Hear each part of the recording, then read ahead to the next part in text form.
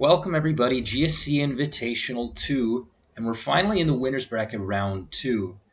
That's actually because we choose to give the players in the winner's bracket some extra time to play and essentially punish those in the loser's bracket. Well, it's not exactly a punishment, it's more just that we have to keep up with the schedule, so the loser's bracket will have to play more frequently as a matter of cause if we don't want this event to last 2 months. Or, no, it's going to last 2 months, but, like 4 months. Okay, so here we are. And we have a player that we actually haven't featured on this channel, or perhaps even two.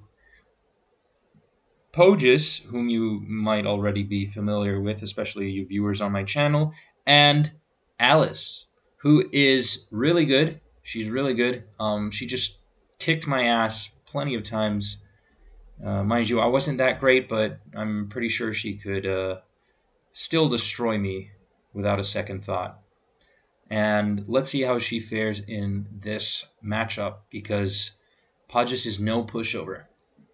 All right, and before we start, be sure to, leave a like if you like this series, and comment down below whatever you want to comment, and subscribe to stay in touch.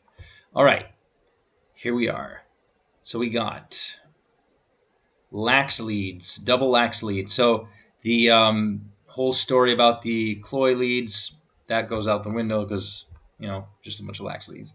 Pohjis is going to go for early spikes. He goes to his Cloy first, and it's toxic, so no clamp screech shenanigans. I'm going to take that +1 rather well. It is, I think, a maximum roll to take it out there. But, okay, so we see Rest Cloister, which to me would suggest that Pohjis' team is a stall, and in fact we see Healbell Miltank. I actually was expecting something like Blissey, but okay. Miltank acts as a good counter. It's the first time I commentate a game with Miltank. It's not a counter, but it's a decent check for Curse Lax. As Rapid Spin Starmie comes in, risking a para, and there it is. So para is going to be quite annoying, as that's not really going to let Alice have many opportunities to spin, and it's also going to be a little bit annoying for the cloister, facing the cloister. So yeah. However, there's a chance that Alice also has a Healbeller on her side. In comes Rhydon. So the chances automatically go down with the presence of this Rhydon here, for a good reason. So Stall Team 101, you really, really, really have to focus on the type synergy, and you can't stack too many weaknesses. What the Rhydon in the presence of Starmie suggests to me is that this Starmie may also have T-Wave, and no substitute. So Surf T-Wave.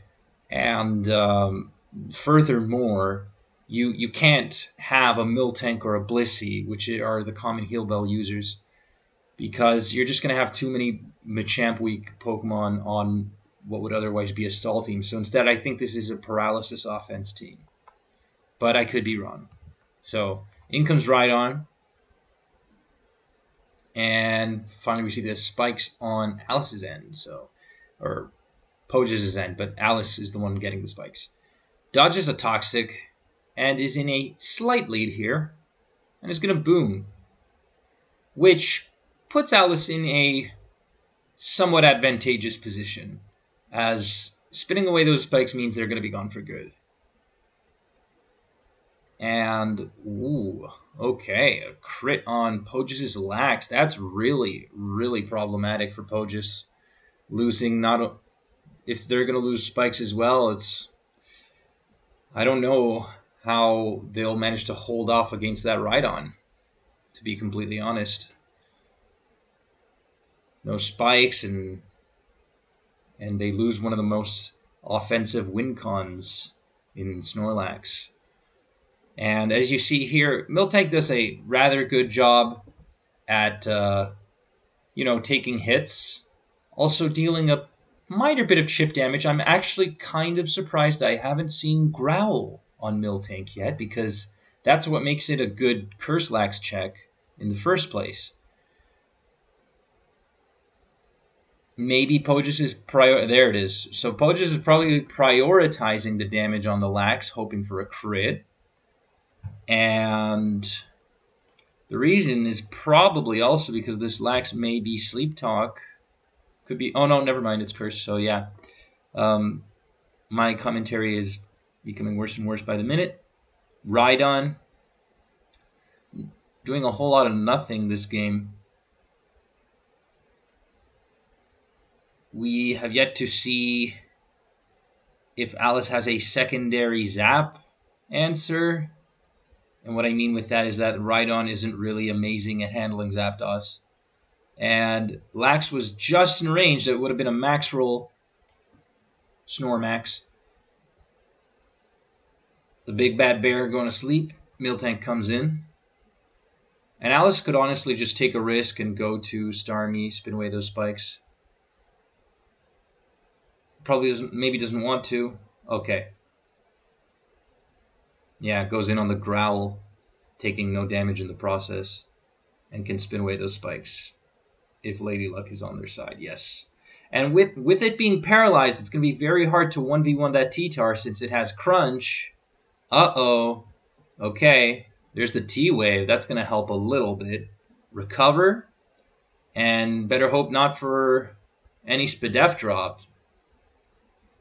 As you can see, the Starmie is in no position to just, recover or do anything without taking a huge 64%. So the Marowak outspeeds the T-Tar, and it also survives a 2-hit KO from Zapdos, unless spikes were there. So Marowak putting in quite a lot of work. No full para, takes out the Miltank. T-Tar is, I don't know, probably not going to put up much of a fight anymore. So this game was lightning quick, and this just goes to show you how a couple of Thunder Waves can really, really help you and assist you. But in reality, I'd also have to say that the crits were especially helpful. The good use of the boom against Pohjis' Cloyster, because, well, that is a very huge check for Rhydon and for Marowak. I like this idea, especially because lots of players, if they find that they're in an advantageous position, will boom on Starmie, will boom their Cloyster on Starmie to keep the spikes, but you get a trade because now you trade, spikes for a potential Marowak answer. So in that sense, really good on him, on her, pardon me, on Alice. So yeah, great job.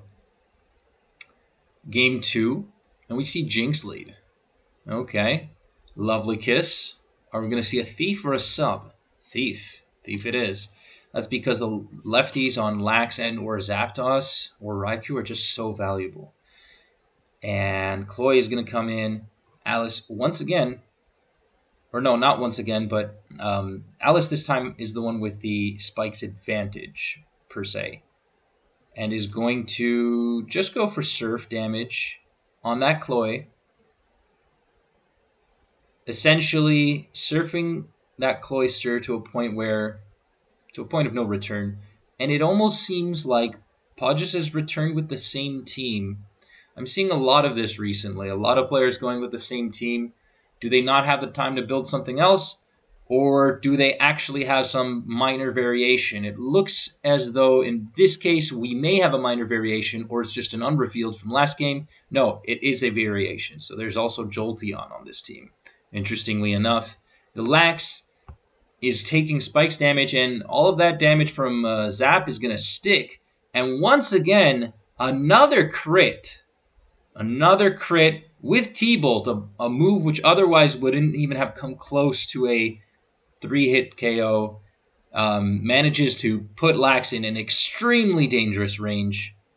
And now there's Miltank and Jolteon on either end. But Alice's team being something more along the lines of double electric and also having a golem, which to me makes sense. That explains the decision to spam Surf against that toxic Cloyster. Golem isn't entirely safe against this Jolteon because HP Water is more common. Pohjis being a tad greedy there. And wow, okay. Yeah. I mean, with the offensive win cons once again being eliminated and clearly the spikes going to be, well, gone as a result of how this game played out, Podges forfeits, and I don't even think we're 15 minutes in for this video. So Alice doing an excellent job, and this is a perfect example of what I had said at the beginning of this video. I hope you guys enjoyed. Alice will be moving on to winner's bracket round 3, so sparing herself a couple extra matches, and Pohjis is going to hopefully, you know, bring terror into the eyes of those that are in the losers bracket. So good luck to you out there, and stay tuned, and I hope you enjoy.